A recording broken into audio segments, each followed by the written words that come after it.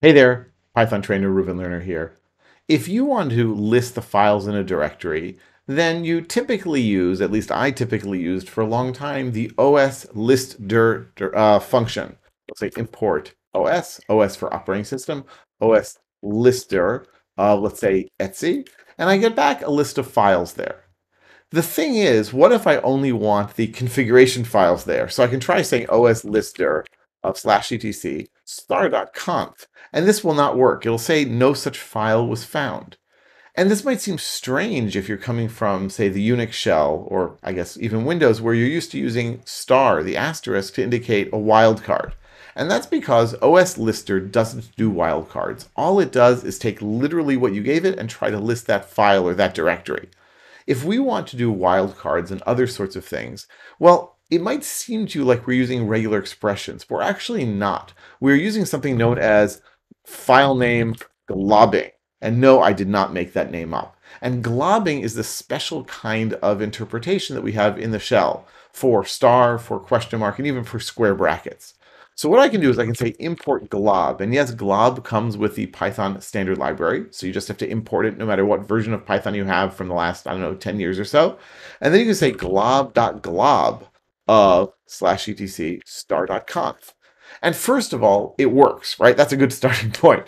It works. Second of all, it gives me not just the file name, the naked file name, but it also gives me the full path, which I find really useful and nice when I want to iterate over files in a directory. So the first nice thing about glob.glob is that it allows you to use patterns like that. And you can do all sorts of things. You say glob. So star means I match anything. Glob.glob of, let's say, /etc / and I can say here something like star f question mark f star.conf. And what that means is it must have an F in the second character. So the first character could be anything, second character must be F, and then we'll have any characters we want until .conf. So if you're looking for a specific kind of pattern, this can actually help you with that. So glob does star, glob does question mark, glob also does square brackets. So I can say glob.glob, and let's say I want all of the files that begin with abcde.conf. So I can say abcde star.conf. And now notice what I did. Well, I guess there aren't that many. Let's add a few more. FGHIJKL. There we go, a few more. And what this means is we want to get one of these characters. So it's similar to question mark, and that question mark is one character. But it's different in that it's one of these characters. And if you know regular expressions, this looks really familiar, but it's still not quite the same. Because a regular expression with square brackets and then star right after it means something completely and utterly different. So they're close, they're using similar syntax, but they're not quite the same. So glob is really smart about being able to handle star, question mark, and square brackets. But it gets even better than that. Because basically I can do glob.glob. Let's do glob of, let's do my home directory, users, Reuven. All right. And I'm going to say star.conf. And there are not any there, strangely enough. But I can also say here recursive equals true. Okay, there's still none there. But if there had been, it would have found them. I don't know, let's find text files. Right now it's going to find, oh, well, because using Ruben, fine. There we go. And actually, all of these are in the main directory, so the recursive equals true didn't really help. But if I had subdirectories in which I had text files, then it would have helped there.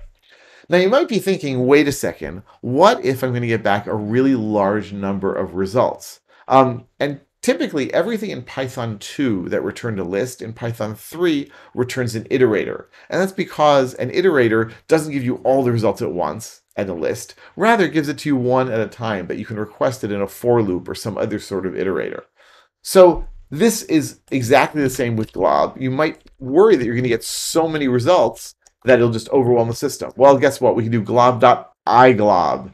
And iglob gives you back a generator object. And a generator is a special kind of object that knows how to behave inside of a for loop or other sort of iteration. And then you can say something like for one file name in that print one file name.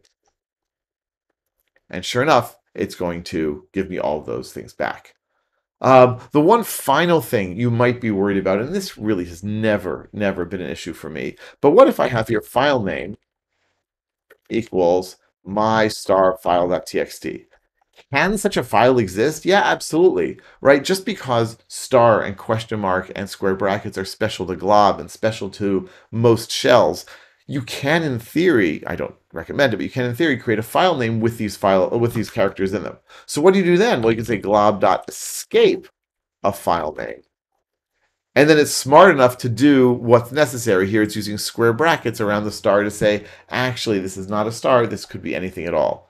Now, if you're really, really foolish and you have, say, square brackets in your file name as well, let's see what glob escape file name does then. Right then, oh, ugly, horrible, but it works. All right, so the glob module, definitely worth getting to know, definitely worth using. I use glob.glob all the time, and not only is it useful, not only is it great, but it's also really fun to say. Glob, glob, glob, glob, glob.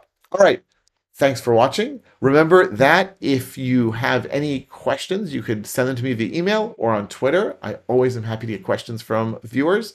Also, if you want to get a free article every week, my Better Developers newsletter goes out to about 20,000 people a week right now. Sign up at betterdevelopersweekly.com. Thanks a lot, and I'll be back soon with another video.